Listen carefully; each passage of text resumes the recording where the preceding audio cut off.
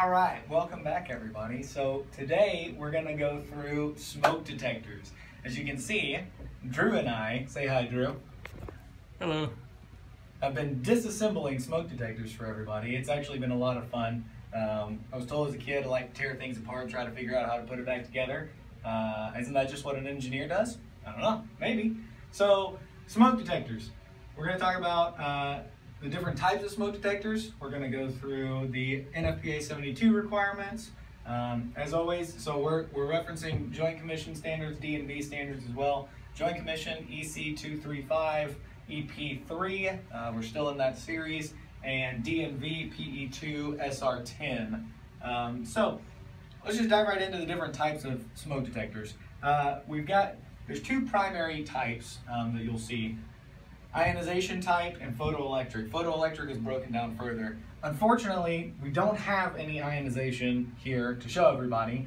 We only have photoelectric, and we only have a specific type of photoelectric. So we used our artistic ability to draw kind of how these things work.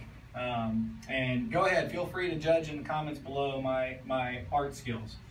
Ionization type detectors are interesting, how they function. So they are actually able to pick up smaller particles, less than 0.1 micrometers in size, and invisible products of combustion.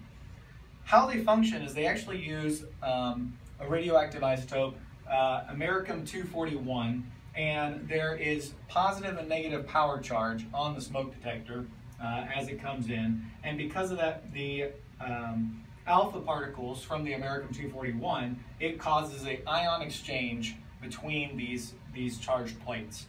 When smoke enters, we're just going to go ahead and show it. When smoke enters in here, what it does is it actually disrupts this ion flow. When that ion flow is disrupted between these two electrical charges, that is what actually triggers the ionization detectors into alarm. So you probably don't have ionization detectors in your hospitals. Most common place that you'll see them is actually the stuff that you can buy from the store and use at your house. Ionization detectors are the most common type of detectors used for the battery powered.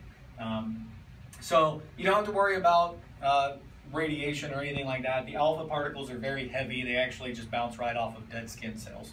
So that's nothing to worry about. The more common type in hospitals are photoelectric detectors, and there's two primary types. There is a light scattering detector and a light obscuration. We'll talk about those too.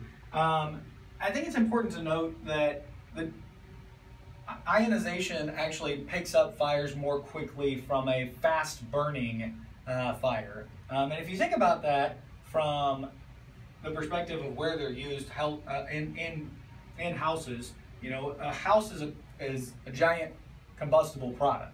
Lots of combustible interior finishes versus photoelectrics that can detect slow smoldering fires, which is more common what you would see in healthcare. And that's because we limit combustibility significantly in healthcare, where we use non-combustible and limited combustible construction. So it does matter like where these are placed and how they're used as well. There's a whole design aspect to all of this. We're not going to get into that. But they pick up visible products greater than 0.1 micrometers. And light scattering, how light scattering works, and that's what all of these are, is light scattering type detectors. We have an LED and we have a photodiode down below here.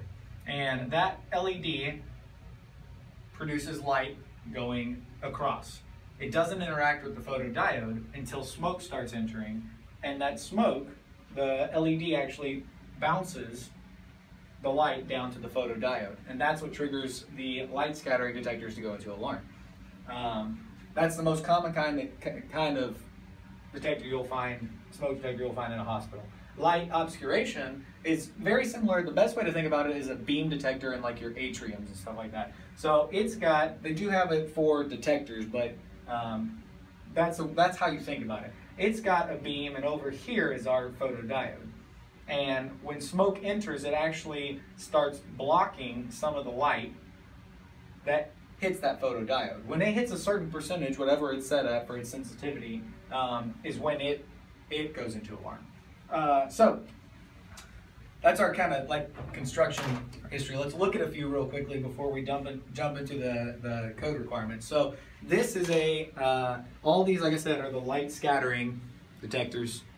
And what you can see is we've got an LED light. I don't know if you can see it or not in there. And we got our photodiode. And it points its light down when it's inside there. And when smoke is entering is when it's able to refract that light back to the diode. All of these are the same, similar concept. So this one is a lot easier to see. We've got our light, we've got our photodiode. You can see that there are different angles. We've got a pillar between it. The smoke refracts that light into the diode. So I think it's also important to mention we have addressable detectors, non-addressable detectors, and all of these are addressable. We've talked about that in all of our videos. But one interesting fact is different detectors are structured differently. There it is. So this base for simplex is actually addressable versus for notifier, for example, the actual head, smoke head that goes in is addressable. So, and this smoke head clearly all goes together, but that's what you see. So when you're thinking about like asset tagging and things like that, you have to consider that. How are you going to do it? Are you doing it based on the addressable device? Are you doing it just on the smoke head? So just something else to think about. So for our testing, NFPA 72 2010, as always, we're using 2010 edition because CMS has adopted the 2012 version of Life Safety Code, which references the 2010. Table 14319H requires that smoke detectors are semi-annually, there's a visual inspection for them. And what we're looking for here is that smoke detector is intact on the ceiling, it's doing what it's supposed to, and we're looking for things that are most common in hospitals is as we're doing construction or painting or whatever, sometimes people will cover these up with gloves, with tape, with all kinds of stuff. So they're often forgot to remove those things. So that's really the main purpose of the semi-annual inspection. Table 1442214G1, that's a mouthful, is the actual testing requirements for smoke detectors. And that's where it says you actually have to spray smoke. And we don't have the tool with us. I could show you guys, but spray smoke into the smoke head and make sure that it physically activates. So don't use a magnet. We've said that a few other times. Don't use a magnet. Magnets can only be used after you've tested the functionality of the smoke detector. And then section 14453 talks about sensitivity. Those options, there's 5 different options there. Most common for addressable systems is panel reports. You can actually, it's an addressable system, it can pull the sensitivity, you print out a report. You can do calibrated test method, manufacturer calibrated equipment. So we talked a little bit about these in previous videos, but just real quick, 1 year after install, you have to do a sensitivity test. And then after it's calibrated, you can do alternate years. And then after the second calibration, as long as everything is fine and you're not having issues, you can go up to 5 years. So go back and check that out. One last thing to mention before we call this one a wrap is multi-criteria detectors. Some detectors, we're really not going to do a series on these ones, but some detectors have multiple functions. You can do smoke, rate of rise, heat detector, and fixed temp heat detectors. All of that can kind of go together. But multi-criteria detectors have to do individual tests. So you have to test every function of a multi-criteria detector. So if it's smoke and heat, you have to test the smoke and the heat. So I think that's it. Drew, anything? That's You it. good? All right. Until next time, happy learning.